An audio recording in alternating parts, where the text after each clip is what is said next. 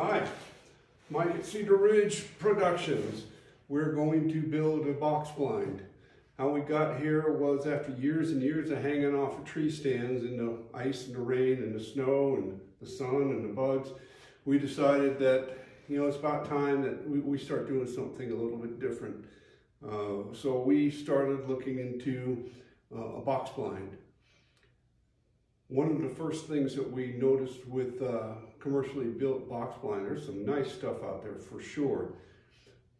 Price, you can range anywhere from $2,500, $3,000 up north of $10,000. And I believe in something like that, you do get what you pay for. Well, even though price is a consideration, it wasn't the biggest hurdle for us. The biggest hurdle for us was the maneuverability. We are predominantly bow hunters, and we like to get into the areas where the bucks like to roam, and we got limited yardage. Although last year we started shooting with a crossbow, that opened up a whole new realm of shooting. But we're still even with a crossbow, I don't know any one of us that's willing to take a shot at anything over 50 yards. Yeah, I know. Guys are shooting out 80, 90 yards. Yeah, that's for them. That's not for us. We don't want to do that. But it does add about maybe 20 yards to our effective range. But still, these commercially built box blinds, they're heavy, they're big. 800 pounds, 1,000 pounds. And then, when you get them on a tractor and you get it up 9, 10 feet, where a lot of buckets will reach, it just didn't sound like something we wanted to mess with. We did see one that was commercially built, and it was a modular design.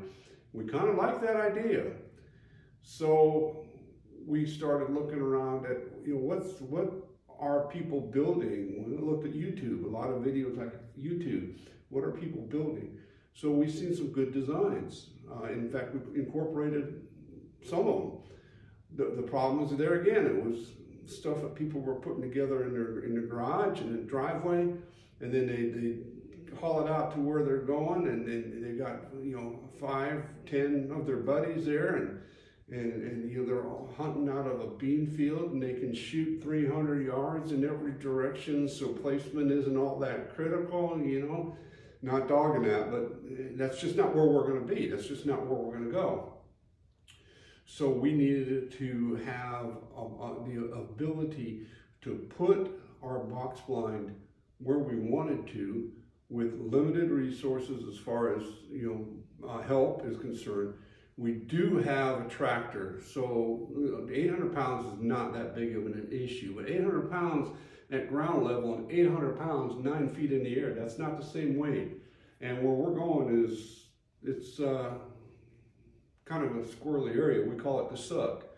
So we started looking around at these different plans, and we incorporated some ideas from here and some ideas from there, and we put them all together. And the most important thing was trying to keep the weight down to a manageable level, so that one, maybe 2 guys could handle it. And more importantly, being able to put it where we want. We wanted to be, our target height was 10 foot. We would be okay with 8, 12 would be nice. But really what we're looking at doing is going about 10 feet and putting the platform up.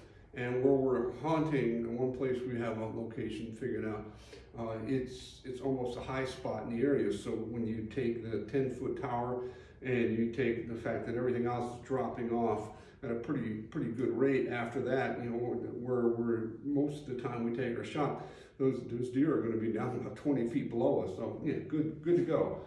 So that's what we wanted to do. So we came up with an idea, and this is a prototype.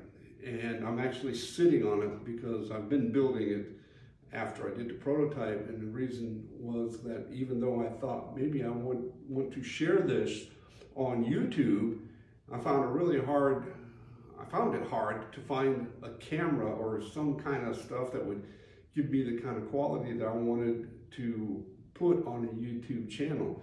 And I've tried a couple of different things. Amazon, send it back. You come again, send it back. There's a package right now, sending it back.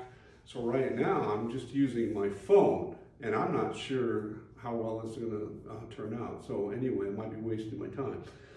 So anyway, what I did was I built this prototype to scale because I wanted to see how it was going to get together before I started handling large items. I wanted to get an idea, a feel for the stuff on a smaller scale, something a little bit more manageable.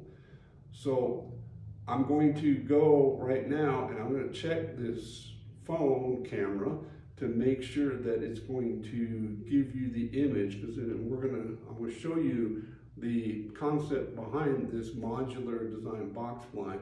I'm going to turn around. I want to make sure that it gets all on the video.